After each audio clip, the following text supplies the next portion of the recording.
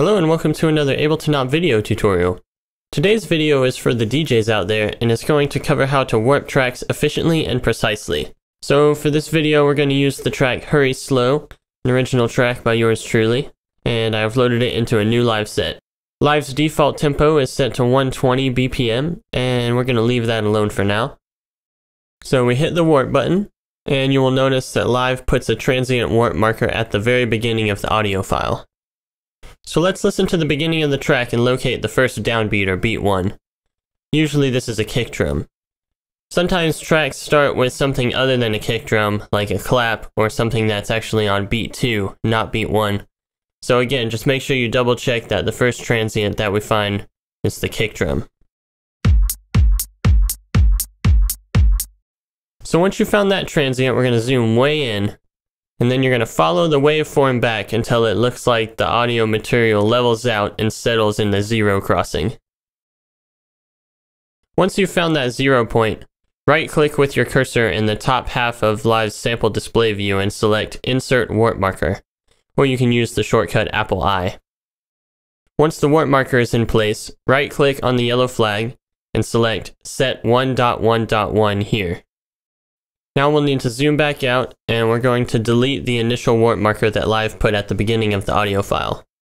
Once you've got 1.1.1 set, then right click on the flag again and select warp from here. Next thing you need to do is check out the segment BPM and look for any weird decimals. Most people write their tracks to whole integer BPMs and I know that this track is at 127 and it says here 126.99. So you can go ahead and round that to the nearest whole integer. So let's fix that real quick. If you take a look at the clip options, you'll notice that Live's default clip settings has the fade parameter engaged. And what this does is place a volume fade at the beginning and the end of each clip to prevent any clicks and pops. But when you set the transient markers this precisely, sometimes the fade chops off a bit of the first transient, so I recommend turning this option off. Pops at the beginning of clips are caused when the clip start position is at a non-zero point, so either in the middle of a transient or in the middle of some other audio material. But as long as the warp marker and the clip start position are set to a zero crossing point, then there won't be any clicks or pops, so no need for the fades.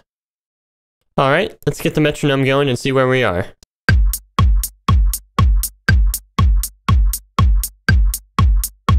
Okay, sounds good up front. Now let's jump to the end and check the timing. And sounds pretty solid. Alright, now you want to find the last transient of the track. This track ends on beat 1, so that's fine. We're going to zoom way in, just as we did at the beginning, and check to see that it's crossing the bar line at a 0 point. And just so the track is anchored to the grid and fully warped, let's go ahead and add a warp marker here as well. Next thing you'll want to do is check your warping algorithm and make sure it's set to Complex Pro. This is the best sounding warp mode in my opinion. I've heard some people argue that repitch offers the least amount of artifacts, but remember that if you play the track at any tempo other than the original tempo, it will alter the pitch of the track, which is not good if you're trying to mix harmonically from track to track. So if your computer can handle the CPU load, then I recommend using Complex Pro. Otherwise, Complex is the next best option.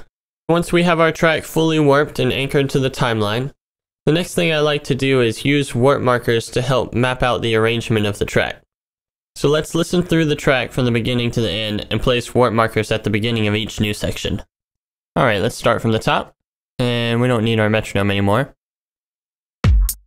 And it looks like the first 9 bars is straight percussion, so let's skip ahead.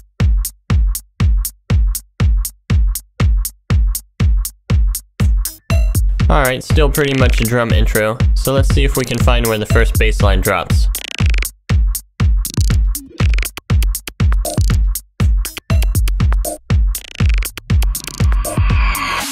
Okay, so it looks like we have a little breakdown before we get to the first bass line, so I'm going to go ahead and put a warp marker there.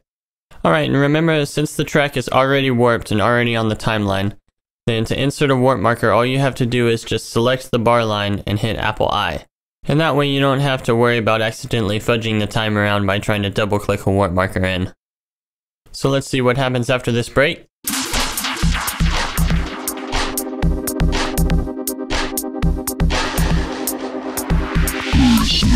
Alright, there's our base, so we'll put a warp marker there. Okay, let's zoom out and see what we got.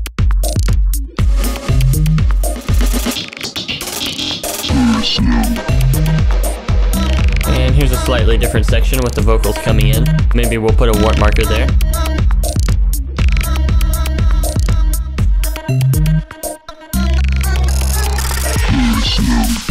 And this is all pretty much the same, just got a steady groove going. So let's jump ahead.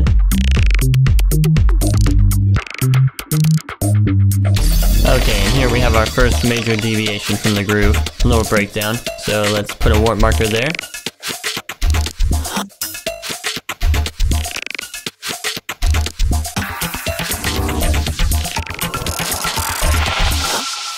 Alright, there's the drop.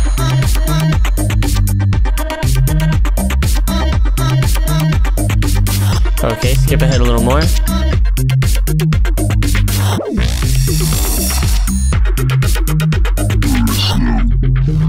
And here we have another big breakdown.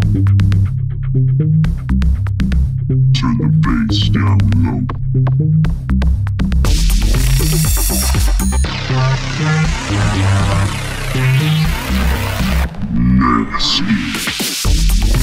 Okay, and there's our drop. Okay, and this all looks to be the same kind of groove.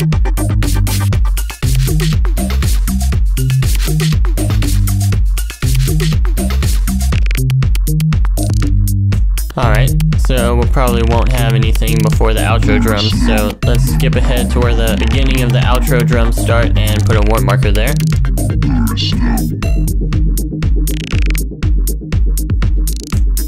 Okay, and I always like to set my loop bracket at the end of the track to make sure that track doesn't cut out on me. Alright, let's give that a listen. Perhaps if you want a little bit lighter of a drum outro, maybe you don't want that vocal at the beginning, you can just take the last 4 bars instead of the last 8.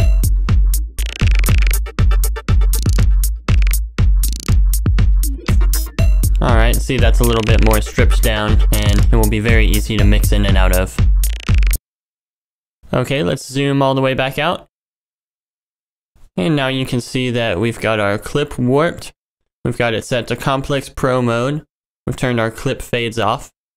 And even zoomed all the way out to where you can see the full track, you have the nice warp marker flags letting us know where each new section is starting, so it'll be really easy to follow along. Alright, that wraps it up for this video. Be sure to tune in for the next video where we'll talk about how to add cue points using different clips, and we'll also cover how to label your tracks and to keep your digital DJ crate nice and organized using Ableton Live's library. As always, thank you for choosing Ableton out. We'll see you next time.